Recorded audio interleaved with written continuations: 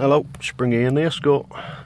I fitted some braided stainless steel Goodridge brake hoses all round, just for a laugh. The old one's pretty shagged, but having done that, I think I've made myself a bit more work, because some of these brake pipes didn't look too bad, but I don't think I'm getting a very good seal on the rear ones now, so looks like I'm going to be changing brake pipes. The actual major problem with the low pedal on the car, I think I fixed. It was the adjuster on the push rod that comes out of the servo.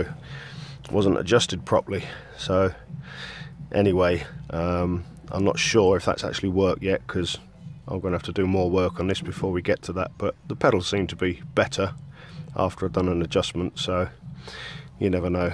So I need to re-bleed all this now and then see what happens, so I'll see you later.